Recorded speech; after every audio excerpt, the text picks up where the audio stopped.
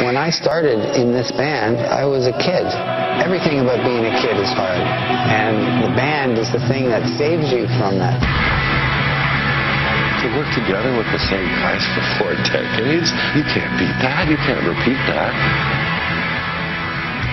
Rush Time Stand Still follows one of Canada's most iconic bands as they embark on their sold-out final tour.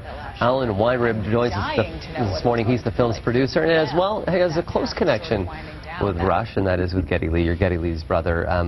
So it was the R40 tour is the one that you went through, the 40th anniversary tour. Tell us a little bit about the tour itself and having the access that you did. Well, it was a 35-city tour, so for them it was a very short tour, so there wasn't, a lot of time really to cover things. And when, in the early part of sort of the evolution of what the tour would be, myself and Dale Heslip, we work also as part of the tour's creative team. So, we come up with the films that run in the background, and Dale designs, the set or the stage design that's going on. So, we had an inkling that this might be the last time around. So, we kind of convinced the band to let us put a cameraman on the tour with them. So we embedded an individual, Miller, who was our field director, and he toured with the band. So he was there for every show, interviewing fans and getting as many behind-the-scenes, aspects of the tour as we could. So that way, we just had this record. When you start on these things, kind of building a documentary, you don't really know where it's going to go. You kind of have to gather material, and that was kind of at least the base that we had to work with. You've worked with many Canadian musicians. You're not new to doing music videos. This is your brother. Did you realize how big of the fan support your brother's band has? Oh yeah, we always know when we sit down and devise the tours. It's we always come back to, the fans will love that, because we know there's this rabid base out there, and we know how important it is. So that's what we wanted it to capture. There's already been a documentary on the band. It covers their history. They did an awesome job doing that. So this was really about the present and about a bit of the lineage of the band's touring history. It wasn't talked a lot about in the other doc. So we figured we wanted to kind of cover that territory, but really, kind of pay a bit of an homage to the fans, because they're the ones that kind of make this all happen.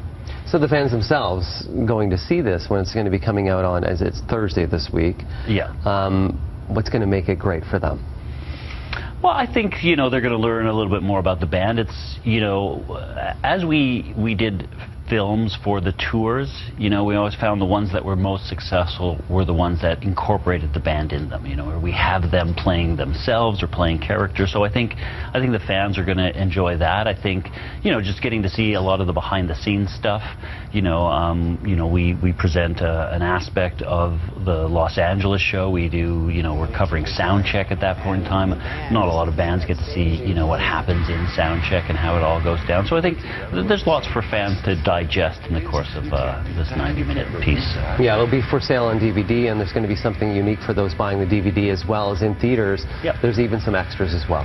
Yeah, in the theater there's a whole pre-roll show that is unique to the theaters. It'll only be seen there, called The Salute to Kings, where they've interviewed a whole bunch of, Gene Simmons and Taylor Hawkins, and a few others are interviewed in terms of what the band means to them.